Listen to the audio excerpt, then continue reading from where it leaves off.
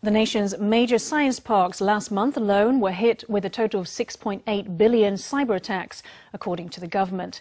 Science and Technology Minister Chen Liang-gee has vouched for the nation's data security, saying the situation is under control. Chen says due to Taiwan's unique geopolitical position, 1/3 of the world's cyber attacks are either directed at Taiwan or pass through the nation.